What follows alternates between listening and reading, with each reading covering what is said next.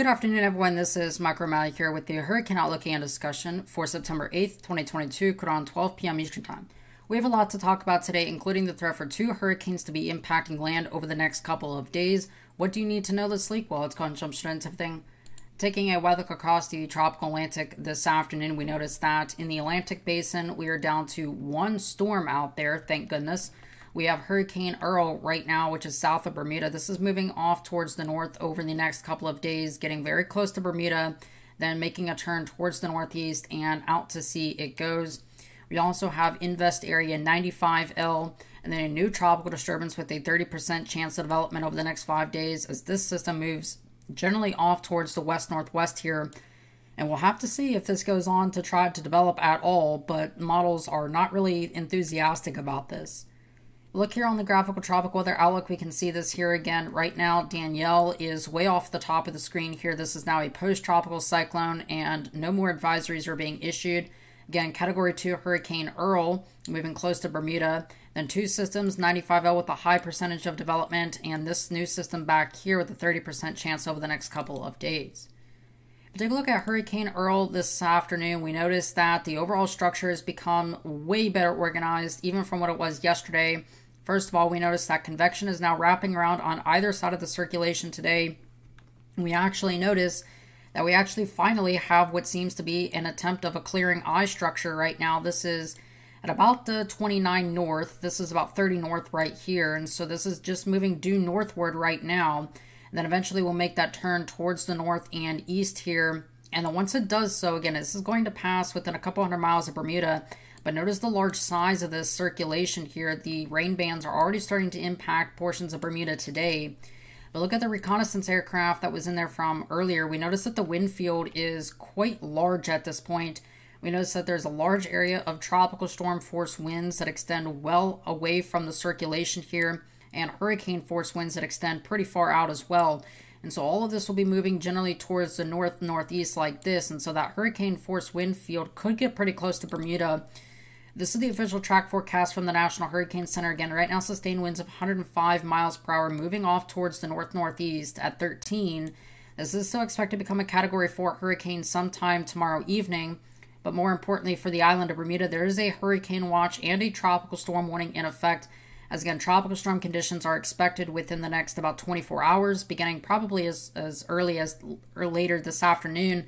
And then we could also have some hurricane conditions possible. Sustained winds probably around 45 to 50 miles per hour. Gusts could be as high as 70 to 75 miles per hour. So there's certainly the potential for some hurricane conditions there on the island of Bermuda over the next about 24 hours or so. This will be rapidly moving away from land and will become a post-tropical cyclone sometime Saturday evening as it is undergoing that extratropical transition. We also have another hurricane out there impacting land today. In the East Pacific Basin, we have Hurricane K. Maximum sustained winds are coming down quite substantially now. We notice that today the overall circulation is very devoid of convection, especially on the western side. We were talking about this several days ago that the environmental conditions and sea surface temperature profile is not necessarily that favorable for strengthening of any system. And in fact, it favors weakening. And today we are seeing that.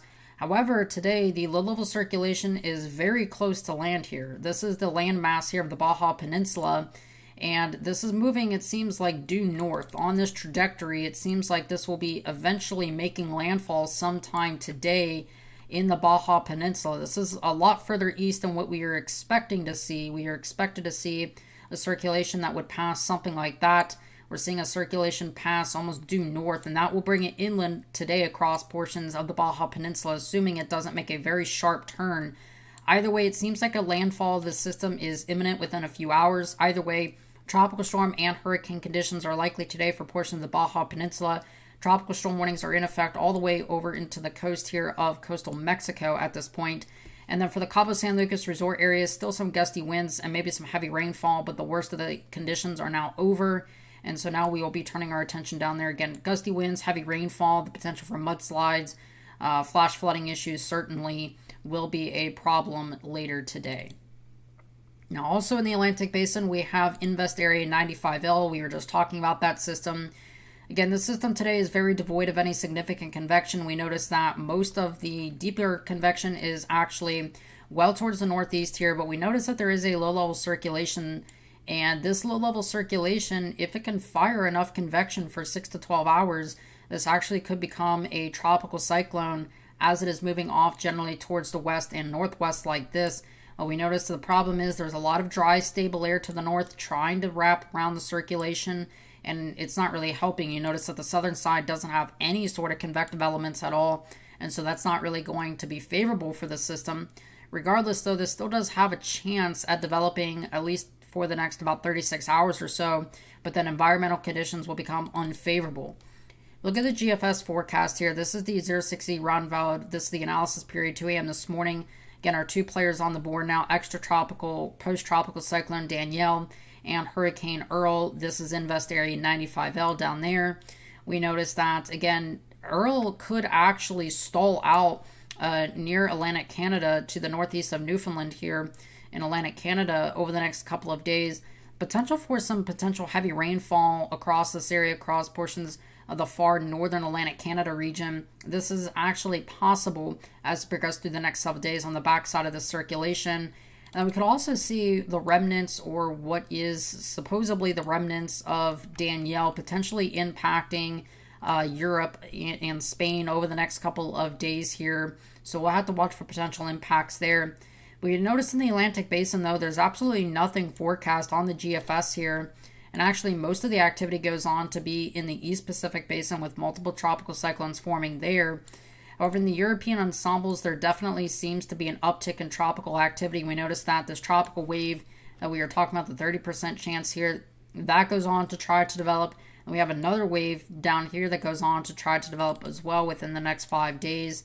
Now, again, both of these systems will have to monitor. Again, right now, it doesn't seem like there will be any significant land impacts here. One of the reasons for that, if we jump up to the 500 millibar height anomalies here, there's a lot of troughing out here in the east part of the Atlantic. This is in response from Earl and Danielle. Just a lot of troughing in the eastern Atlantic, and that's creating all of this weakness in the subtropical ridge out there. So we'll have to see, and that really doesn't change much at all. Finally, by the end of the forecast period, though, it seems like we may actually finally have that long-awaited ridge setting up over Atlantic Canada and over the subtropical Atlantic. However, there is still some weaknesses in between here as well. So we'll have to kind of just see how things play out with time.